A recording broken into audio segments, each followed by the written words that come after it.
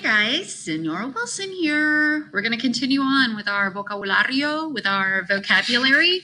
You've already got the handout. I think I'm going to include it for you to download for the third time if you didn't do it the first time or the second time. So we are down at the very bottom of the handout on the first page. So we are going to start with some of these words which you should have learned in Spanish 1. It'd be really helpful if you would say the words with me at home, because you got to know how to pronounce them. All right, first word is class. Hopefully from Español 1, ustedes ya saben que es la clase. La clase, you can tell, is femenina. It's feminine. We know that because of the la. Clase, however, does not end in an A, so we just have to memorize that clase is feminine.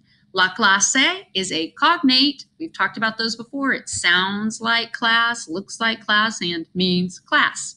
All right, palabra número dos. Let me move me around up here. Palabra número dos is el laboratorio. El laboratorio también es un cognado.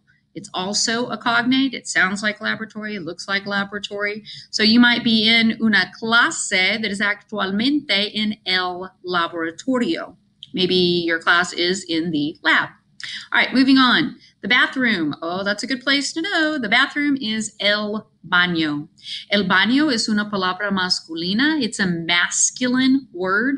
We know that. It ends in an O. So we have el baño. Over here, let me move myself again. I'm just everywhere on this screen. There we go. Over here, we have the word cafeteria. And this is a true cognate because the word is actually cafeteria. Exact same word. It's pronounced la cafeteria.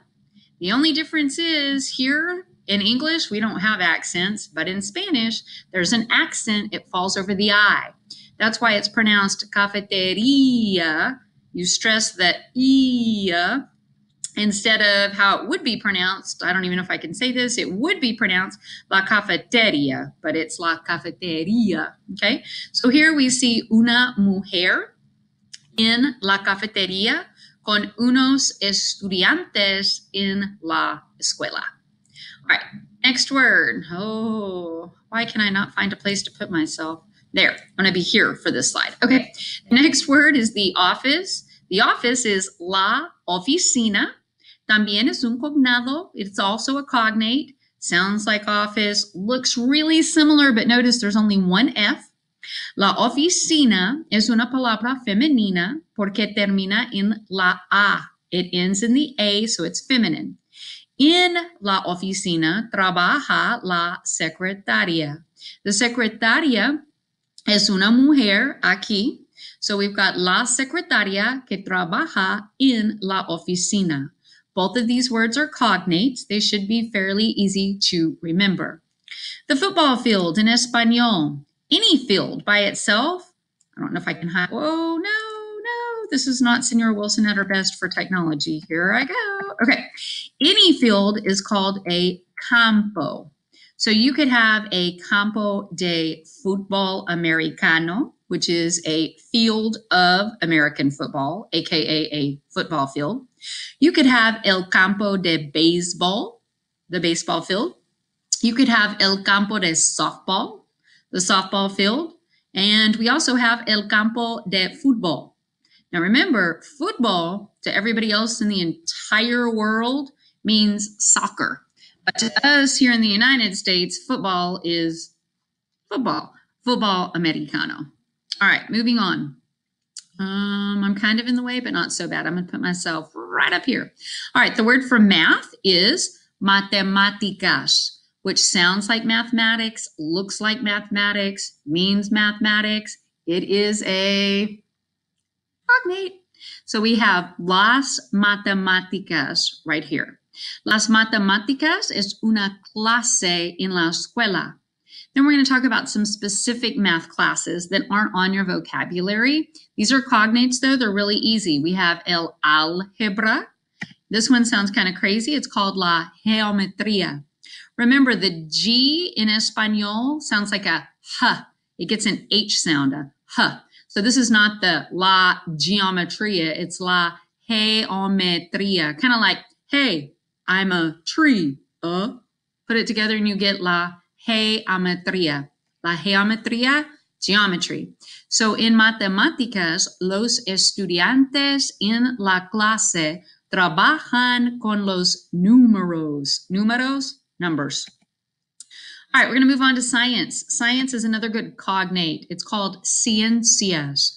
Las ciencias es una palabra femenina. It's a plural word. It ends in an S, just like it does up here in English. So it is plural and feminine.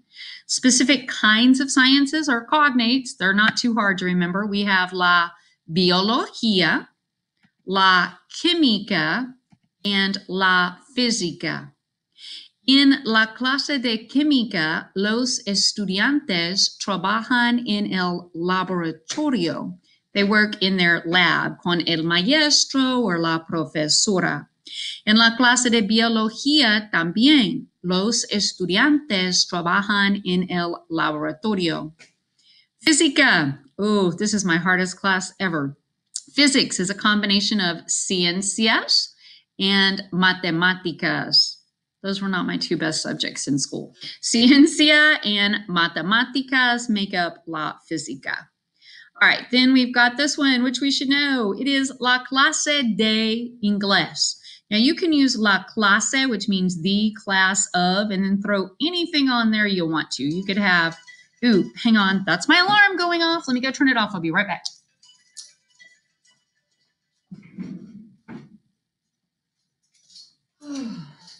Okay, that's reminding me to take roll for, I think we're in 6th period, but with no kids here, it's hard for me to remember. So I have like 8 different alarms. Okay, you can use la clase de, the class of, in front of any class. So like math class would be la clase de matemáticas, la clase de biología, la clase de geometría. Remember, geometría, geometry. Right down here, la clase de español. Now notice that Spanish and English are not capitalized. In the Spanish language, actual languages, Spanish, English, French, Italian, are not capitalized, even though we do that in English, no en español. Aquí tenemos la clase de literatura. Let's say it, literatura.